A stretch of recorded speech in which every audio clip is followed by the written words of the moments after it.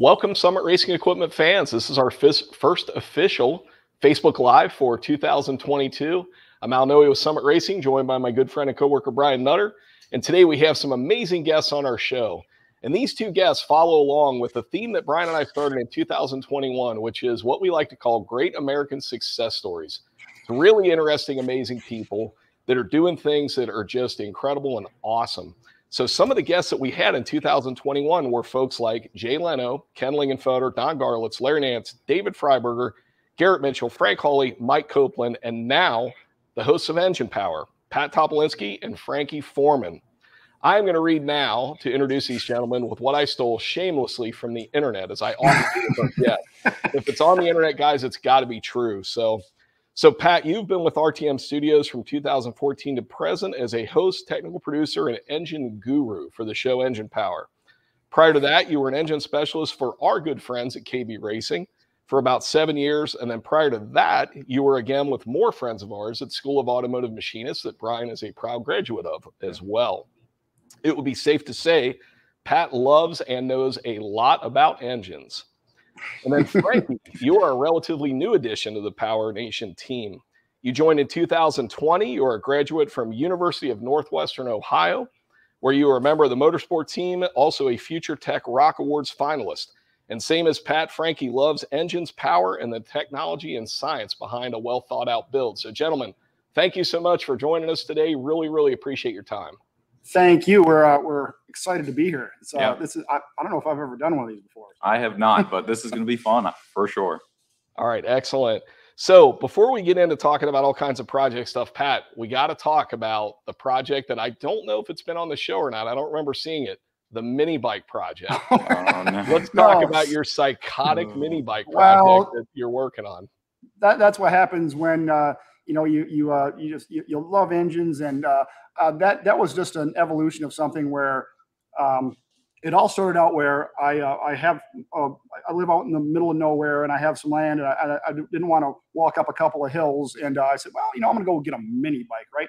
And it's you could easily get a motorcycle or something like that, but I bought a mini bike, ubiquitous, Coleman CT200EX, and lo and behold, there's a lot of aftermarket support for the engine and the bike itself. But being an engine guy, I start digging in the engines. This thing makes 5 horsepower, so we can't have that. This thing goes 19 miles per hour and it's governed at 3,400 RPM. And what am I going to do with that?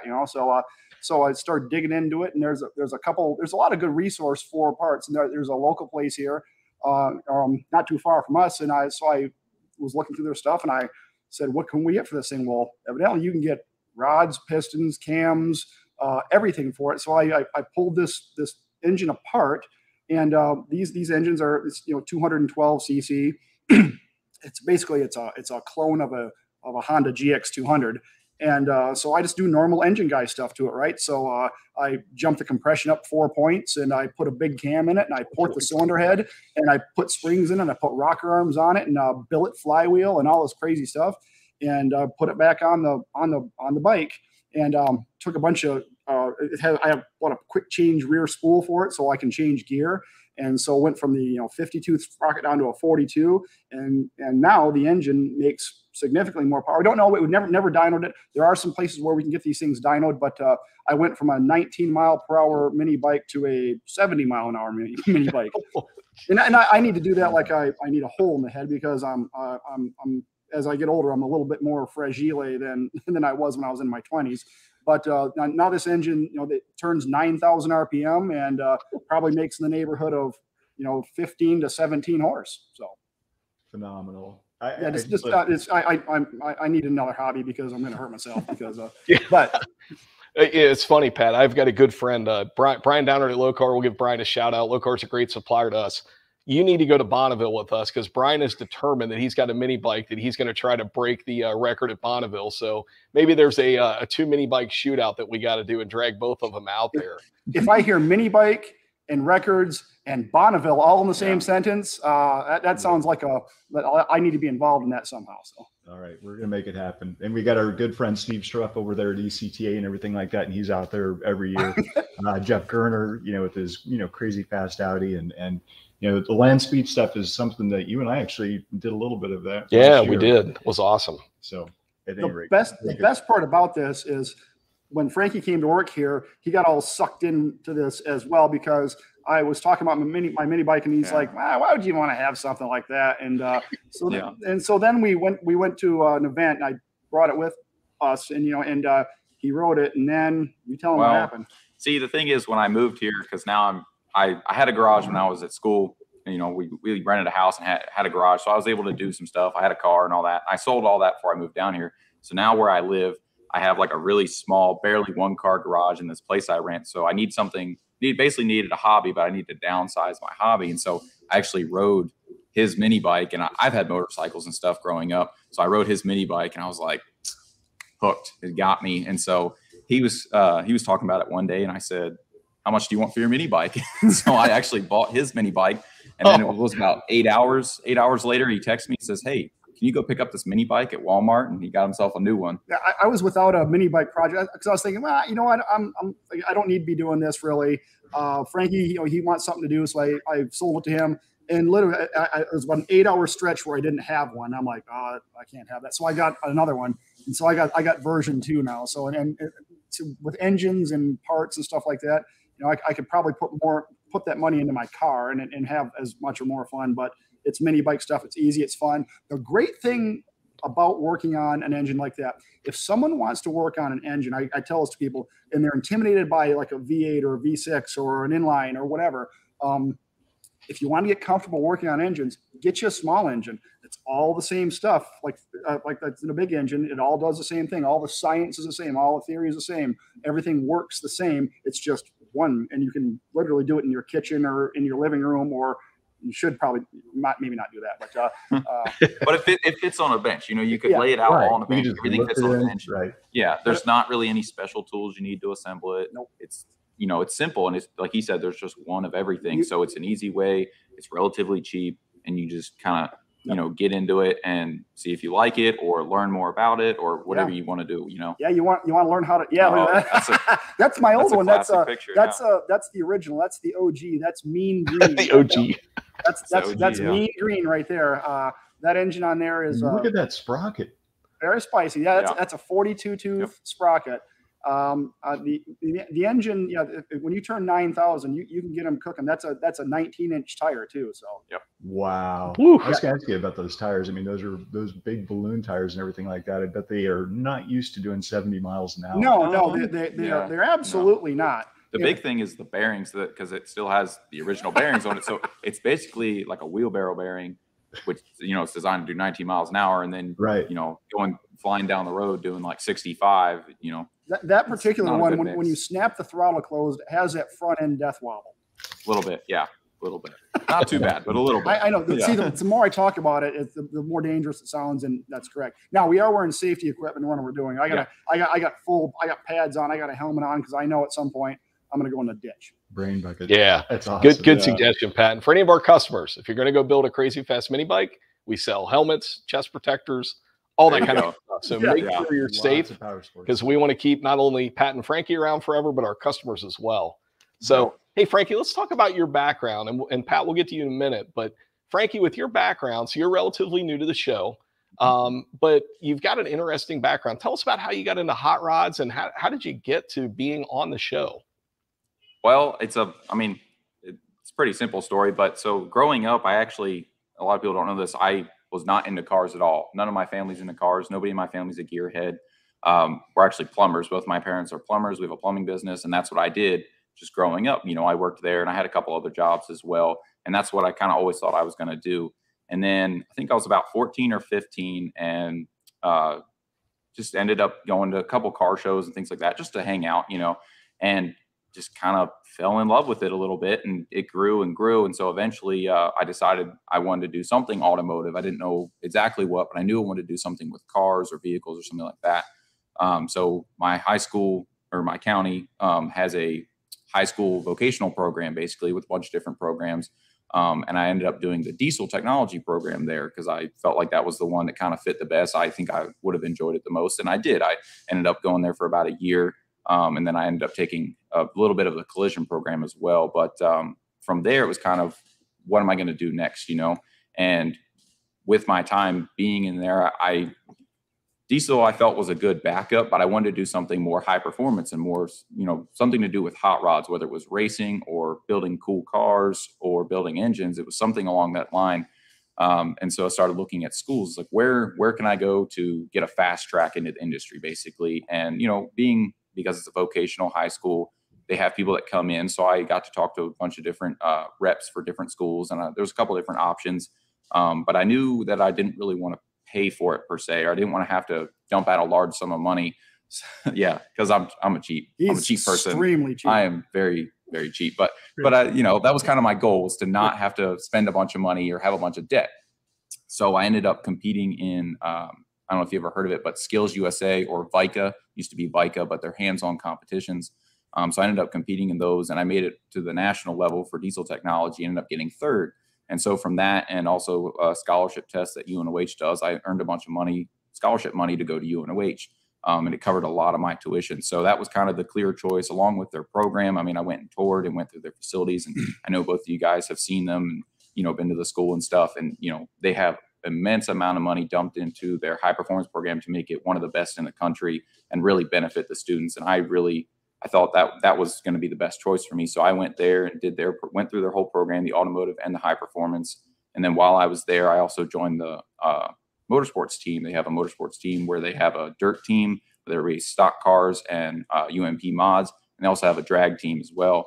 And then being on the motorsports team around that time, I kind of decided that engines was going to be, that's what I wanted to do. That was going to be the ticket. I just enjoyed it. I enjoyed, you know, the precision of it, the attention to detail. That was just I enjoy everything that takes attention to detail. I enjoy doing it, but engines just takes an immense amount of detail and time and prep work. And I just really enjoyed that. And then, you know, eventually seeing the end product and, you know, hearing an engine run. Everybody loves listening to engines, but having to put in all that time and then at the end, hear it run, see it make whatever numbers it makes on the dyno. I really enjoyed that.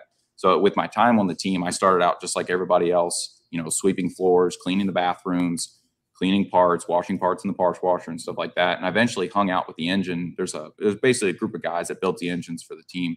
I eventually hung out with them enough that I kind of worked my way in there and ended up building the engines for the team. And that was, you know, I think that was hugely beneficial for me, just having that experience, being on the team, going racing, and being able to get that real life experience, building these engines that go out and race and turn, you know, 8,200 RPM on the track. I thought that was hugely beneficial to me. And then I also worked at a body shop while I was in school part-time. So I went to school and then worked on the race team and also worked at a body shop. So when I graduated in March 2020, I was planned originally on going into NHRA, you know, working on a pro stock team or maybe a top fuel team. At the time, everybody had stopped racing. So my plan was just to kind of work at the body shop, wait a minute, wait for everything to come back from COVID-19. And then I ended up actually getting offered this job. So I came down toward the facility, met Pat, and that kind of sealed the deal. I mean, I was here for about a day and walking around, talking to everybody, and just, it kind of sealed the deal for me. And I think it's a great job. I mean, I've you know, worked a couple different jobs, you know, growing up and stuff. And this one is by far the one I enjoy the most. I mean, we get to have a ton of fun. We get to do all kinds of cool projects. And, you know, because of, you know, Summit Racing and other suppliers and things like that, we basically get to do not whatever we want, but almost whatever we want. You know, what we think is cool, you know, a lot of other people think is cool as well. Yeah. And so that really benefits to whatever we want to do, like a 4.3 liter V6 or inline 6 4,300 with a turbo, you know. So I think that is a huge plus for me. It keeps it interesting, and I think it keeps it fun for us. But that's kind of the story. I mean, it's pretty short because I'm not that old. But I haven't seen that short. I thought it was pretty short. I'm not that old, so it's you know, I don't have like 40 years of experience or anything, but I definitely enjoy what I do now. So. Well, you're on your way, and that's something, you know, I want to say, you know, hey to all of our fans and customers out there watching the show today. You guys are from all over the world, all walks of life, but we all share this common love for cars and engines and everything that just goes fast. You know, so a lot of us, you know, don't get to be in this industry every day and aspire to be in this industry, to be on a TV show doing all this cool stuff, or working here at Summit Racing, getting to build stuff and and help customers out. It's a really awesome industry. And, I want to point out that, Pat also has a start in a vocational school, and that there are ways to be able to get in this industry. And if you want to do it, there are ways to do it. Just do it. Exactly. Yeah. So Pat, tell us about your background. So Brian mentioned being at SAM, and also during your time at KB. I mean, that's kind of what fascinates me, because when I think about professional high-end racing, and obviously we know the folks at KB very, very well, Greg, Jason, awesome partners, now Dallas Glenn, bunch of great racers, a bunch of incredible minds too, that have been able to make horsepower with their team and be, for a length of time, they were dominant. I mean, that's the only way to put it, is back at the advent of fuel injection and pro stock, they were just so dominant. It was absolutely awesome. And you were a big part of the KB team. So that has to be incredible, looking for, a couple horsepower on an engine that makes that kind of power and turns that kind of RPM, way back in the day before the rev limiter rules and all that stuff. But tell us about that. That just fascinates me. Yeah, in pro stock was always my goal in life. When I was very, very young, living up in northern Michigan, I come from a place called Boyne Falls, Michigan, right? A town of literally 300 people, and it's up kind of in the northern lower peninsula of Michigan. And when NHRA would come on TV, pro stock was always my favorite. And watching all the people, Warren Johnson and Bob Glidden and guys like that racing, I'm like, boy, I would love to work on one of those cars and do, build engines for that. And so that kind of set everything in motion when, for pro stock when I was very young. So growing up, in 1989, I worked at a CarQuest, and I ran their machine shop. And we did everything from, single cylinder Tecumsehs to Detroits and everything in between. Two-man shop. It was up in Petoskey, Michigan. And it wasn't only just automotive machining and assembly and stuff. We did all the dealership engine work. I filled fire extinguishers. I made bandsaw blades. I made chainsaw chains, relined brake linings, and all this thing that I always wanted to do. I said, this is just experience for, hopefully I can get into racing. Well, and up there, not a lot of pro stock racing in Boyne Falls, Michigan. So that's when I went to Samtech. Decided to, I actually toured the facility in 1997, and that's when I met my buddy Brian Nutter, who I've literally known for 25 years. So, which is, it's cool seeing him, looking at him sitting right there with a Summit background right there. It's really neat. I think it's one of the coolest things I've seen in a while for people that come out of where we've come from, and we're doing some fun stuff. So I went to Samtech. I went as a student, and I ended up being their general manager and race coordinator, helping them start the race team. So I was there from, I guess it would be 98 to 06. And then in 06, I got an opportunity, knowing that pro stock is what I wanted to go to. I being where I was, I met some really great people in NHRA, and two of them were crew chiefs for KB. At the time, it was Jeff Curley and Rob Downing.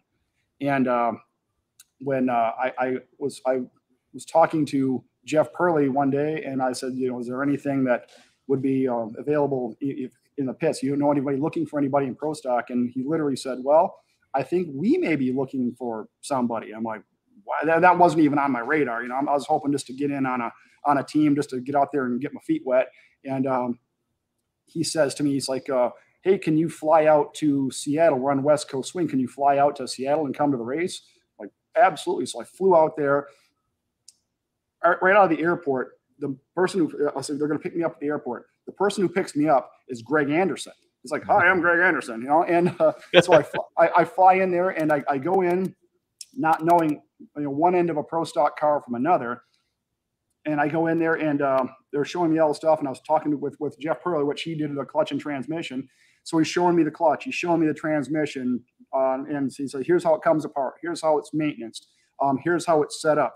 And so I was doing it all with him. And then I did it myself. He's like, okay, now go put it in the car. So I put clutches in the car. So I put it in, got it set up the way it's supposed to be set up with, all your finger heights and things like that.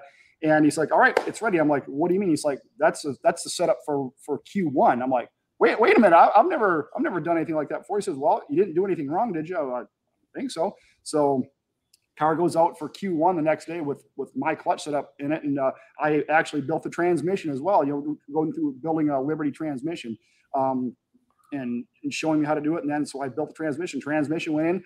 I'm not a nervous person. I'm really usually pretty calm and pretty much keep stuff together. But I was really, I'm going to say apprehensive when that car dropped the clutch the first time I've ever done that before. I'm like, what's going to happen? And everything ran. I think we qualified number 1 or 2 for that round. And then I did the clutch and transmission the rest of the weekend. And at the end of the weekend, we're putting stuff away.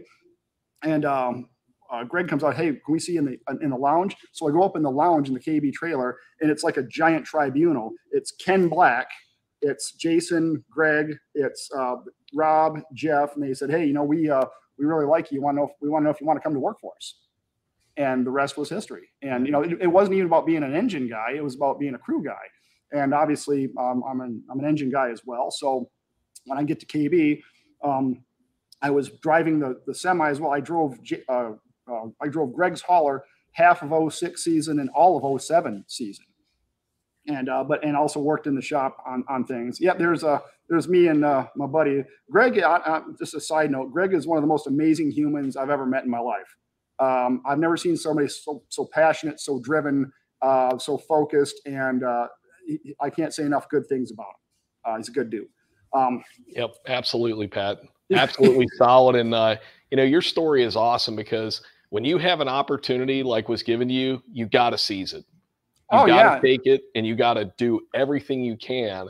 And that is such a cool story. And we've had a few of our viewers commenting on that about that. And it really is. Leap. I mean, all of a sudden you're thrown in. You're like, wait a minute. You're going to go run the car? Oh yeah, no problem. And yeah, I would want a bottle of Tums next to me if I was. It was really surreal. And then as we evolved through, got started doing in the engine room, and then I did all the. I'm a manual machinist. I can't even spell CNC, let alone turn one on. So I'm an old school, etch and sketch on a mill and lathe. So. I did all the manual machining there, did some one-off tooling, some prototype fixturing, and just little things like that. Just there's a lot of good guys that work there, but we all had our deals. But I did all the honing. So I started doing hone development, and then we did engine development, and I ran a Spintron there. We worked on development, all of us together, and so I did a whole bunch of very, very cool things while I was there. And you're right, the hearing what you've done for a living. Go down a track at that RPM and at that power level, I don't know if anything's more higher in specific output than an NHRA Pro Stock engine back then. I mean, in excess of 3 horsepower per cube, naturally aspirated, and they turn stratospheric RPM. And nowadays, 10.5 and fuel injection. Nothing wrong with fuel injection at all. It's just if the RPM limit is kind of a tough nut to crack, because to get engines to make more power, you got to do a few things. You either got to make them bigger, turn them higher, or do both. Now you have a rule where you can't make it any bigger. Now you can't turn it any higher.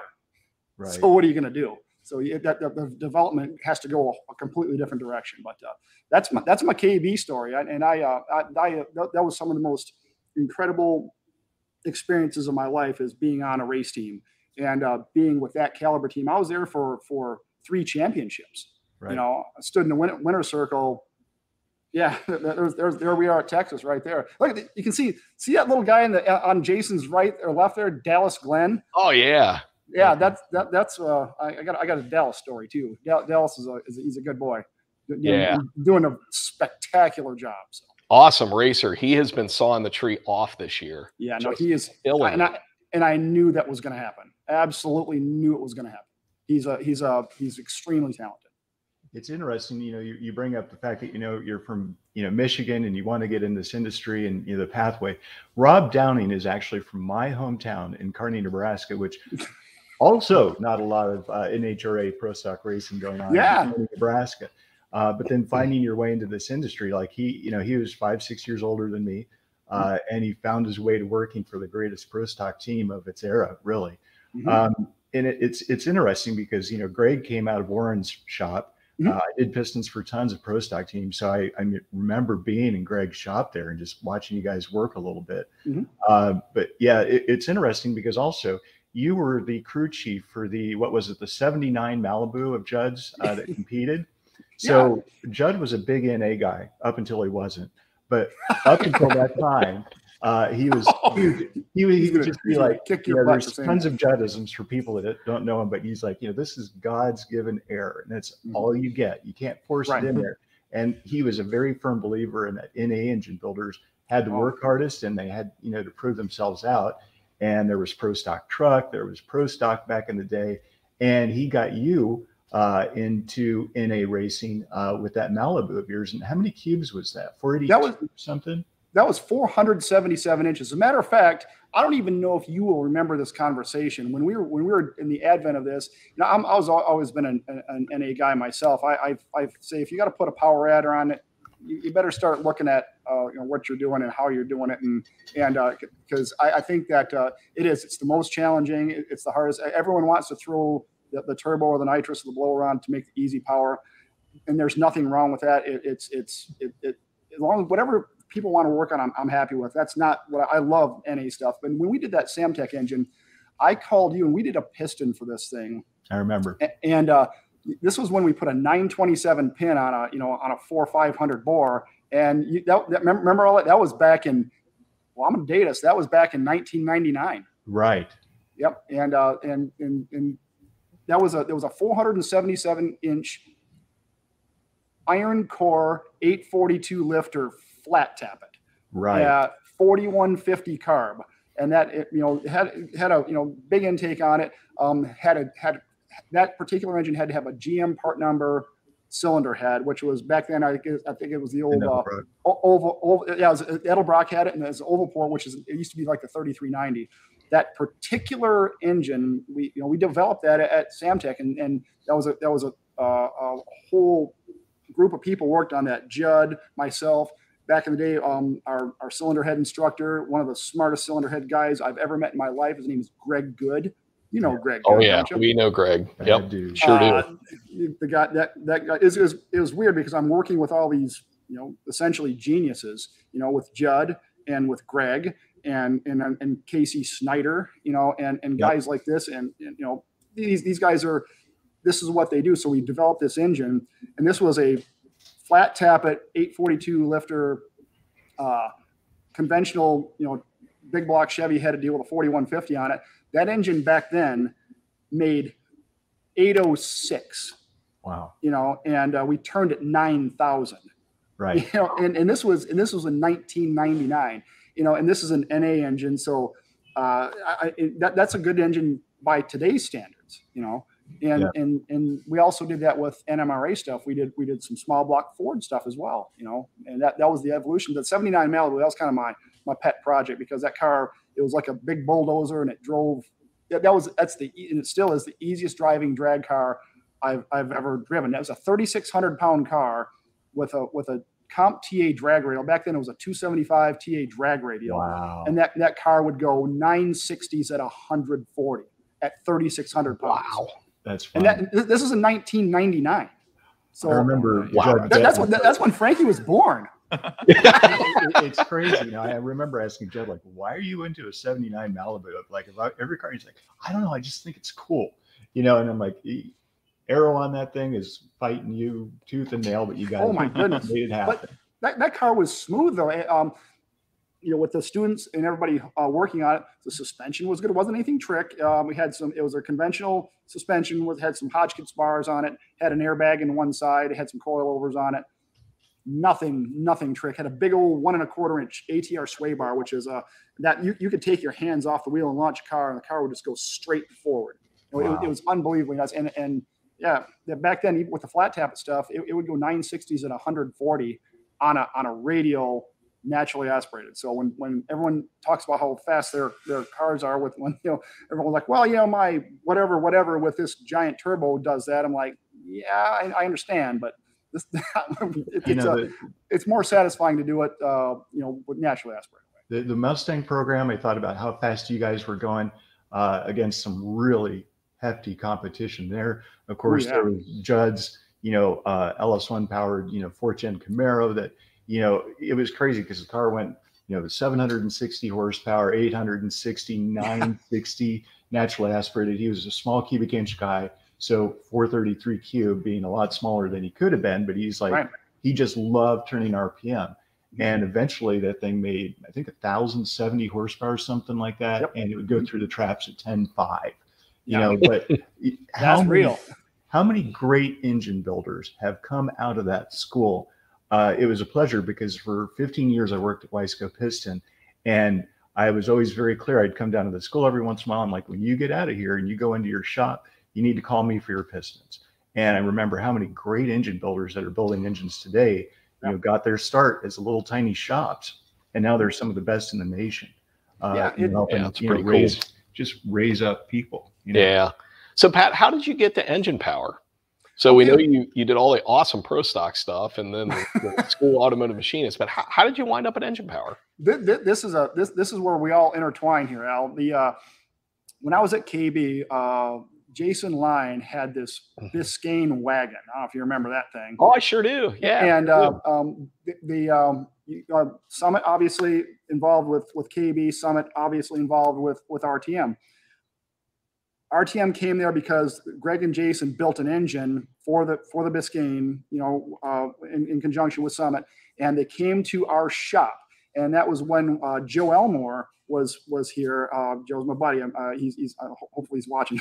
he's a good dude, man. He's a lot of fun to work with. But Joe was there when they had the Biscayne finished, and we dynoed the engine and all that stuff, and then came back later when we ran the car at the track. But when we were there, boy, this was probably 2007, 8, 9, somewhere in there.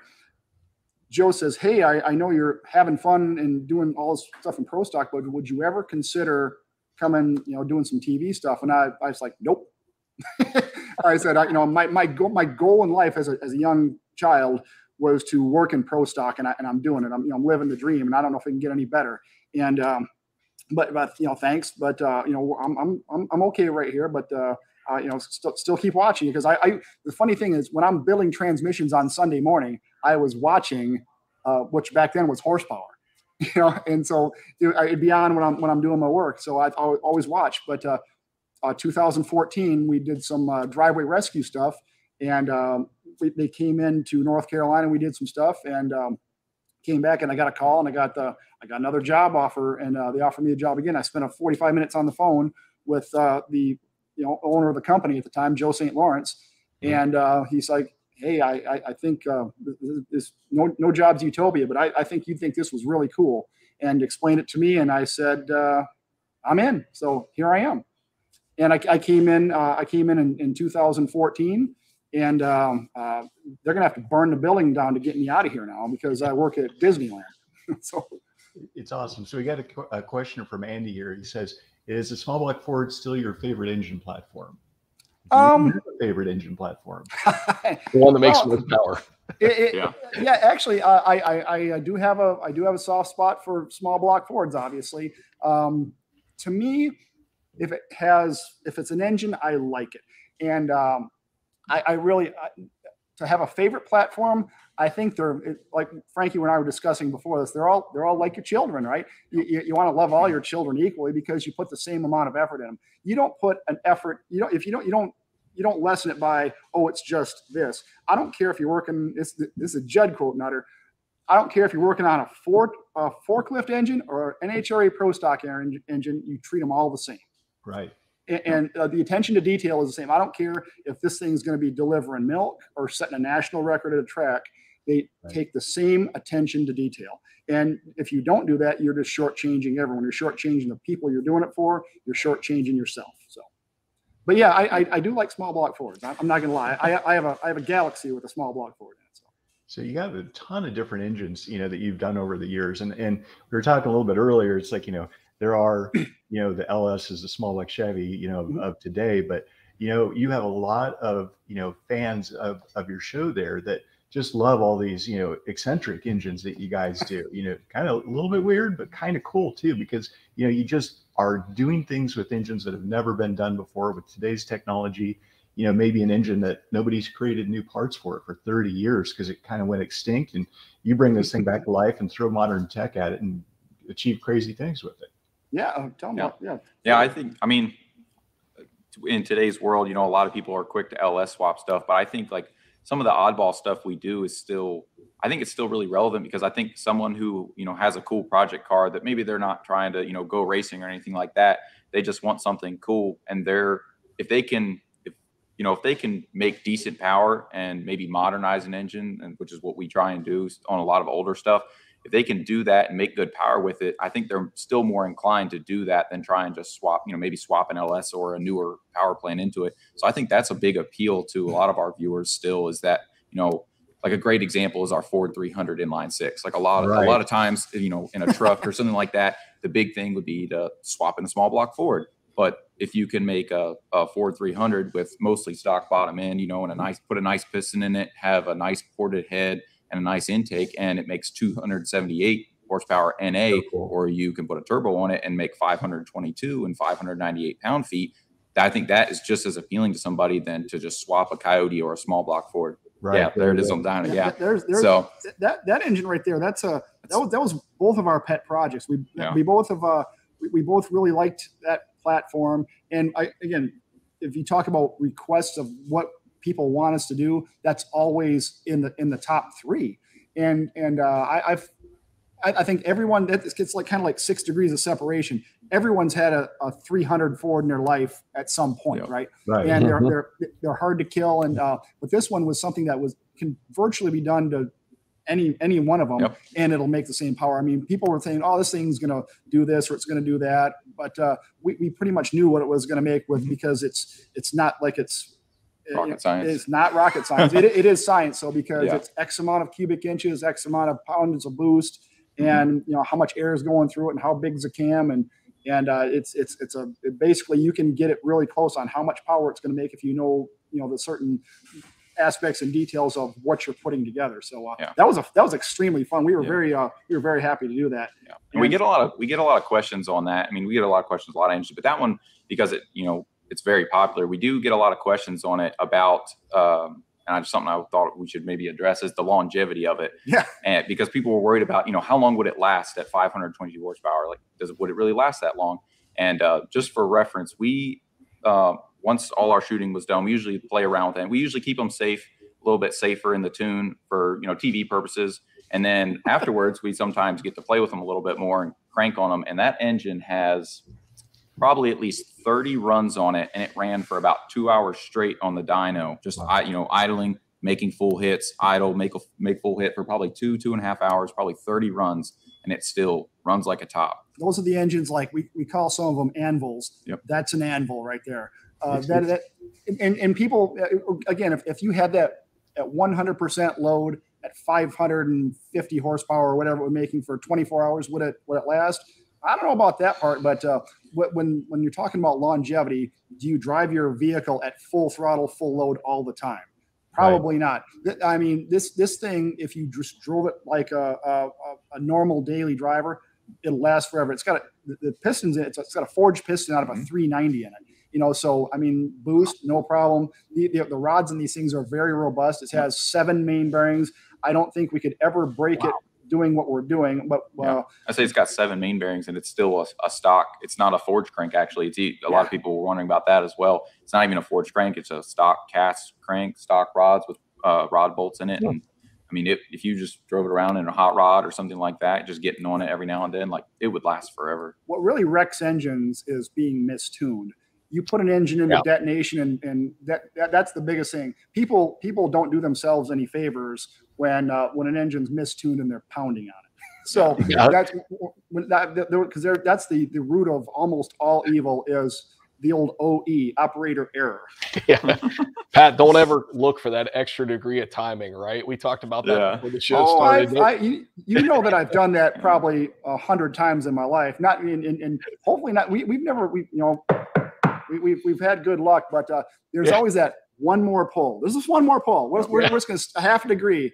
You know, two more clicks. Yeah, Brian, just two more clicks. Piston guy, he'd love that, because then the next phone call would be, "Hey Brian, I need a set of pistons because Repeat customer. Yeah. I've actually got a local buddy of mine here that I haven't seen him in 20 years, but you know, we talk like just like yesterday. But he had a Ford truck with a 300 with it, and he was running boost, and he's one of the very first guys I've ever known to run E85 with the thing. But he somehow procured a Ford Motorsports block. I had no idea that they even made something like that, but apparently it's super rare.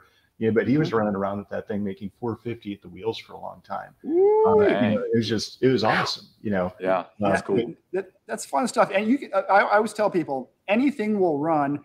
One, if you have you know, enough imagination and enough money, you know, and usually the money is the big hindrance there. But you can make everything run good. They all will make power and they all break. So you just got to figure out where the weak link is and just work from there. And there's ways of doing things. And I'd rather be the one to sneak up on it than to just throw the kitchen sink at it and then have some catastrophic failure and then figure out why it happened. So you know, there's a methodology to engine building.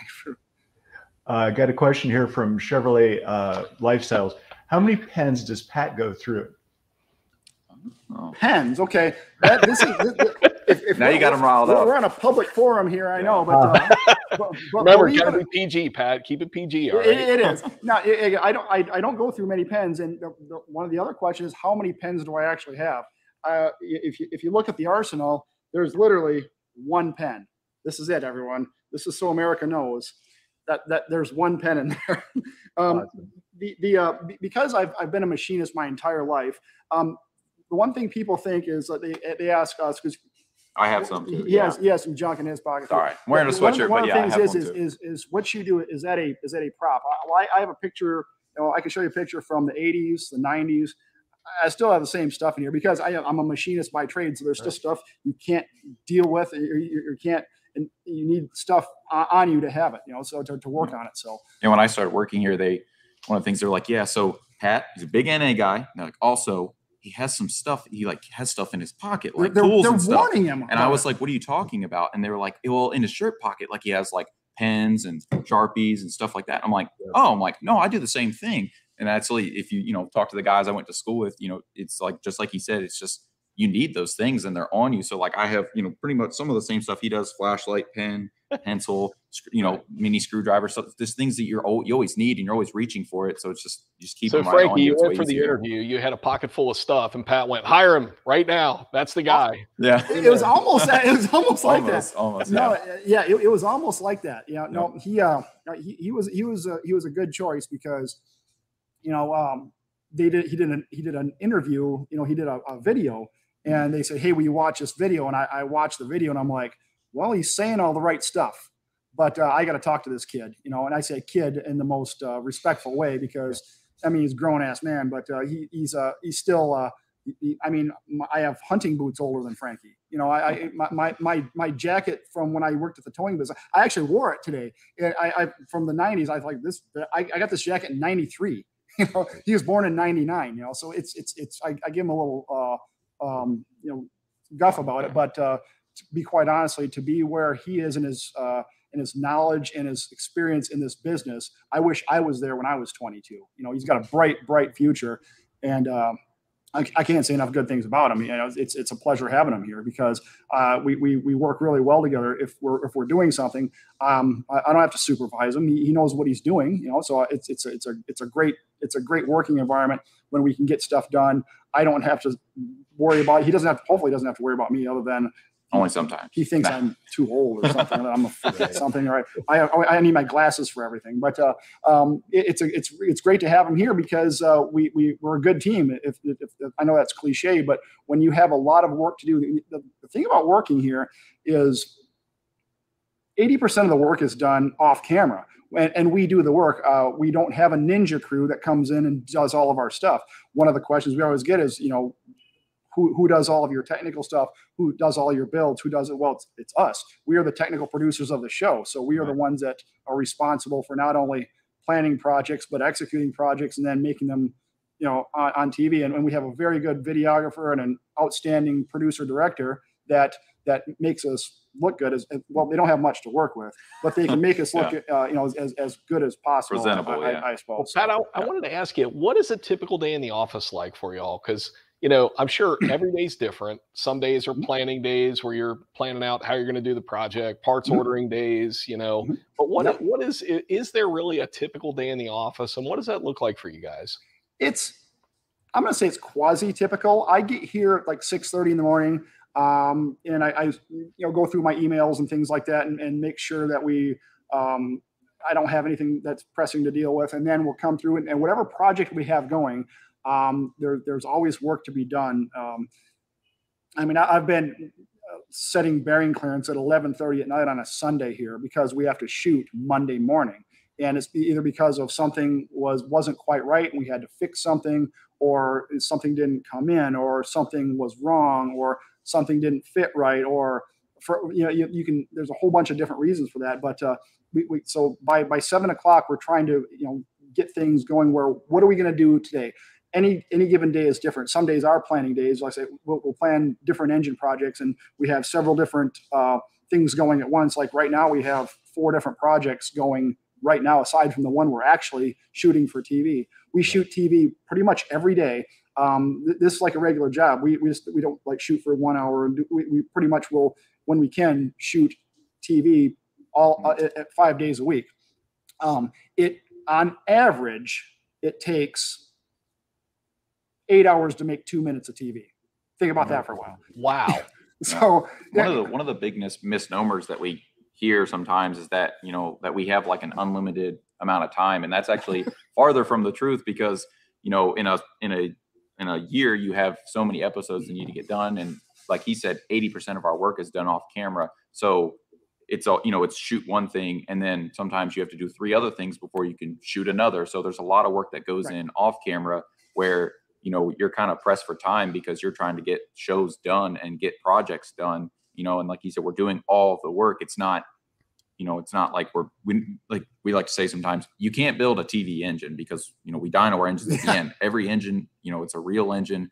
It goes on the dyno and it makes those numbers every time. And so there's a lot of work that goes into that. And there's, not unlimited time because of what we do. I mean, sometimes we have to shift, but a lot of times, and at least for us, it kind of comes down to the wire where it's like, this needs to get done and this show needs to get shot so we can move on to the next one.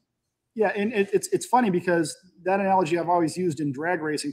People would come up to the ropes and they, boy, I love your job. I would love to have your job. And I would say to them, oh, how many hours did you work this week? And they say, man, I worked 40, 45 hours. I said, well, what did you do after Wednesday? So, and the people see, like in drag racing, back at KB, they'd see 6.5 seconds of your work, which was hundreds of man hours. The whole building's like that. We got a great group of people here. This is a great group of people with a common goal. And so we have a lot of everyone on the other 3 shows as well. All these guys bust their butts all the time to get these projects done. And sometimes they're not easy.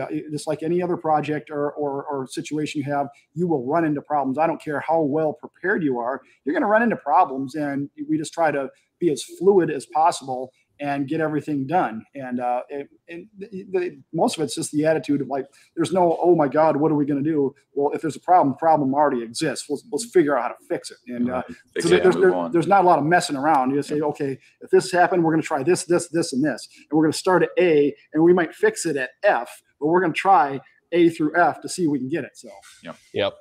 Pat and Frankie, Kelly asked a question, and I think I know the answer to this, but are all your Power Block shows under the same in the same building? You're all in one complex, right? Yes, we are all in one building. It's kind of like a warehouse, and then each show has their own studio at the back of the building. So like right now we're in the Engine Power studio, and then if you go through that wall right there's Music City Trucks, and you go through the next wall, you'll get to Detroit Muscle, and then Carcass is down on the other end from us. But yeah, so we're all into one building, and that kind of helps a lot because we do a lot of projects for the other guys, and the other guys do a lot of stuff for us. So that really being under the same building, it's kind of like having one big family, we can all kind of lean on each other whenever we need it, finishing projects or, you know, when we're doing stuff for other people or when they're helping us with some of our stuff, building things for us and things like that. So it's really actually super helpful to have it like that in that setup. Yeah, I agree with Kelly's comment. I think it's super cool when you do that, when you mix between the projects and you have different people involved in different aspects of it, because I'm sure everybody's got a little bit different level of expertise. Like you guys are the engine guys, and then you have other people that are chassis, body, etc. You don't want me doing body work. I can tell you that right now. The artistic side of making something that looks good and I am being a machinist. I work in absolutes, right? So body work drives me crazy. And the people that we have extremely talented hosts here. And what I love about it is we're not TV people. I know that sounds weird, but we are industry people that have shows, right? Jimmy and Jeremy down in Carcass, spectacular fabricator. Jimmy's a mechanical engineer, you know, and Jeremy worked and ran a hot rod shop. You know, Brandon and Mark in Music City, both extremely talented, you know, from working on trucks, cars, all that stuff. Tommy in Detroit and Joel, this is what they do. This is what they love, cars. So this is what they do for a living. If they weren't doing it here, they'd be doing it somewhere else. They do it for a living. So everybody here, I'm very, very happy to work with this such a talented group of people. Yeah. So we had another customer, Randy Guttery, ask, any hints on unusual or odd projects coming up? Wow. Can you let the cat out of the bag, guys? You know, I mean, we have one that we kind of sort of teased on social media, on our social media, where we have 2 engine blocks, we have 2 cranks, we have 2 sets of rods, we have 2 sets of pistons, we have 2 of everything, and that's going to be a fun project that I think is going to be pretty exciting. Yeah, it's all for one project. It's all for one project, and we kind of put it out there to what is it going to be for, right? And we have some other things that that we kick around. We're like our oddball stuff. I'm not saying you are, but you might see that 300 Ford back again, and maybe it might or might not be getting stepped on a little harder with some better stuff and some modern air fuel delivery apparatuses. Maybe a little bit more boost. So and we've and we say we stay pretty fluid here. We got some projects going. Right now, we plan through this. We plan as far as we can through the season, knowing what we can get and things like that. So, but we always have stuff going, and we do read comments, and we do watch what people want to see, and people they have, quite frankly, people a lot of times give us ideas on what we're going to do next. So yeah, we, like you said, we read comments, and it really drives our content depending on what we can get parts for and things like that. And, it's a big help with that because you guys, have a great inventory that maybe we can't get it from the manufacturer, but look on someone's website and I can get it tomorrow or the day after, which is extremely helpful. So we do stay pretty fluid, trying to, we like to do cool stuff too, just like everybody else. We don't love to do the same thing all the time. So we're always looking for cool or different things to do. It just depends on what we can do and what we find an application for and things like that. We like modding pretty much everything. Yeah. Yeah. Us too. Yeah. Exactly. I think we're all on the same page on that one. Yeah, that's great. It's funny because thinking back to that land speed thing, we've got diesel enthusiasts, we've got gas, we've got propane, like any kind of fuel that you can run through these things. There's, that was like the cornucopia of cool hot rod stuff. I had only been to one land speed event. It was when they used to run the Ohio Mile. And I remember being pretty blown away. You were running your Corvette, got some records that weekend. And we went down to Arkansas, though, in Blytheville. And again, Steve Strupp and the ECTA folks, great hosts. If there's ever an ECTA meet near you, our viewers, you should absolutely go. It is the most broad and diverse variety of stuff that makes power and really cool people. The pits are open. You can walk up and ask a million questions. Everybody there was awesome. I mean, we had a really great time. And it was just, everything was really well received. And we even brought, we were the weirdos who drove an electric car down there. We drove a Tesla down there, set some records in that thing. And that was cool. And it was fun. And we learned a lot about the Tesla. And like how accepting they are of just anything. Yeah. People are like, electric, really? And went 146 and a half, and that's not bad for a four-door command. We drove there and drove back. It was a blast. But we learned a lot, and we learned a lot about the customers that were there and talked to a lot of great people. So I think, you know, kind of like you mentioned, Pat, anything that makes power, you know, we love internal combustion stuff, but there's other stuff out there too. You mentioned diesel, steam power. I mean, I can't remember all the stuff we saw on there, but it was like the craziest assortment of cool stuff that makes power that's on the planet. Something that is super cool that only goes 50 miles an hour. It's like 50? Well, the guy worked really hard to get to 50, you know, kind of like with their mini bike.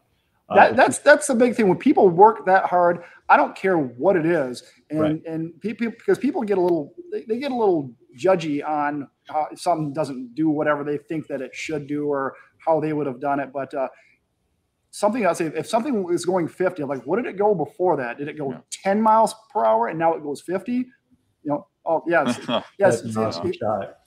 Hey, Big Red is even checking in, guys. You know, RJ and crew and that's cool, man. Gosh, man, they showed up.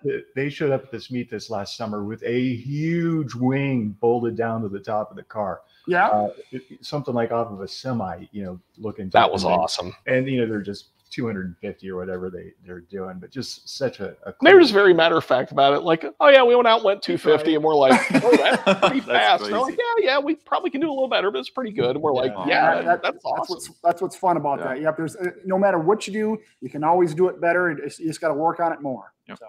Yeah. Pat, Pat and Frankie, is there any engine project that you guys have ever done? And I know you got to love all the engines equally and everything, but any one that you've done that you go, oh man, I don't ever want to see it again. Just get it out of here, you know? In your words, defied logic. Defies logic. You're pulling your hair out going, the math doesn't make any sense. This thing is not doing what I want. And it's just bad. It's like that project that's just destined to never be good. Man. Well, I don't think we've had anything that like defies logic, you know, because that just for what we do, you know, everything you do is based on logic, right? So well, everything we do is kind of based on logic. Like everything is, we're data guys. So when we put an engine together, even if we don't maybe show it on camera, we will measure and check and calculate pretty much anything we can about the engine. I don't care what it is either. It's everything. We both have very parallel thinking in that where again, most of it's off camera. We're like, because if we were just doing something, we need numbers on everything. And so, and if you don't measure it, we like to say you're just guessing. If you don't actually measure it, you're just guessing. So usually, you know, if we put something together, it like we were talking about before, it has the time and the attention that we know everything about that engine is good to go. And we know it's going to, when it gets on the dyno, it's going to perform fine. I will ask people that specific question, like, what is this thing? You know, if I'm talking in conversation, what does this have for compression? Oh, it has around. When someone says around in the thing, I'm like, just throw a dart against the wall, right, Pat? I don't want to ask any more questions at that point, you know, because the around is not a number that we like. I want to know a specific number, you know, and if what we do, we measure and document everything. That's the cornerstone of engine building. It's measure, verify, you know, that's how engine building works. It's not rocket science. It's just good attention to detail. But I can't think. I've been racking my brain. We've had some weird stuff, but usually that turns out to be something silly that we've done. You know, like we'll go to hook an engine up on the dyno. It's like, wait, why is this doing this? And then it's something silly that we did that, you know, either it's something silly, or just something silly that we done. It's a bad ground or it's something like that, which that's everybody's problem. I've been building engines, I don't know, 35-ish years professionally. And I can't think of one that I'm like, I don't want to see this ever again, because at some point, not say it didn't start out like that, but at some point you just have to say, you just have to, like Patrick Swayze says, you have to see the wave and accept its energy. That was from Point Break. And so when an engine does that, you just have to accept what it is and work the best with what you have. And if something that you can make better, do it. But I've never had one where I'm like, I want to take this thing out and put it in the field and shoot it with a 50 cal. You know, I've never had that. And that's just because of its mindset. You're working on something. Someone's brought it to you because it doesn't work or they want it better. That's your job as an engine builder. So so we do what we can to make things better. I mean, a great example of that is our Ford 300 when it was on the dyno. So it has a carb hat on top, a pretty decently tall carb hat, which is feeds it into the Holly Sniper on top. And originally, just arbitrarily, we had it actually turn 90 degrees away from the front of the engine. It was basically pointing out the right side of the engine. So we're go to make a bang on this thing. And for some reason, it seemed like it was falling on its face. And we're just trying to figure out, why is this doing this? Why is this doing this? We're trying to do different things. Wasn't cooperating. Weird. Yeah, it just really wasn't cooperating. And it was as simple as taking that carb hat, facing it towards the front, redoing the intake piping so it fit, so it would work, and then make a hit on it, and works flawlessly. And when we're trying to figure it out, we're like, what is it? This doesn't make sense. But as soon as you do it, you go, oh, that makes so much sense, because the way the air enters, it has to do certain things with the manifold and things like that. The big thing about this whole business, you learn something new every day. A person who tells you that they know it all, that's the first person you don't listen to. I learn something literally, and I strive to learn something every day. And there's people that have forgotten more about this than I know. And those are the people I look to and draw inspiration from. And if you're not learning, you're not gonna go anywhere. So just keep learning and keep working on stuff, and don't be afraid to work on stuff. Yeah. So I had an interesting question here from James. He said, any plans for Engine Power to build the new 7.3 liter Ford engine? The new Godzilla, which looks to be awesome. I mean, I can't confirm or deny that one. But we've definitely been looking at it for sure. I mean, we've got a lot of requests for that. A lot of people ask us, "Are you going to do one? Are you going to do one?" I mean, and eventually, of course, we're going to do one. Right now, because it's relatively new, trying to find parts that are available to to everybody, that aren't super custom or super expensive, because when we do stuff, it's for our viewers. It's so they can learn, or they can have a combination that they can follow or repeat. And so we like to have it where if we're going to do it, that someone else could go and repeat it right after us, Yeah. We feel the same way, and we're going to maybe have to talk off camera about that, not to tease our audience of things that are being worked on. But excellent. We think that engine platform has a lot of promise, and it's got some amazing design features in it. Yes. So there's not that we've ever had one apart or measured or done other things with it, but it is a very, very interesting engine platform, and we're pretty sure there's going to be some really good aftermarket stuff coming out soon for it. We're excited about that, and we agree with that. Just from what we know about it and what we've seen with it, very, very exciting. Awesome. Well, guys, do you have anything in closing? So, Pat and Frankie, a couple lessons from today, I think, for the audience. If you're not sure, measure it. And I'll give a shameless plug here. Your friends at Summit Racing always have everything you need to measure, whether it's combustion chamber volume, deck height, weights, any of those things. This toolbox, the very top drawer, is full of nothing but measuring instruments. Actually. Yes, we love, same as you guys. We love knowing rather than guessing. Yeah, also, don't ever quit or give up. You have an engine not behaving correctly, logic through it. You can find the solution, and it's just like a math problem, right? You just got to find which variable's not behaving and work through it. But do you have anything else for the listeners? We really appreciate your time today. Yeah. Love the shows, love the partnership, and love Summit being a supplier to you. So any closing comments or thoughts for our viewers? We appreciate the partnership too. Yeah. You guys are awesome, and it makes it fun to do things when you have great partners, when you're working on this stuff.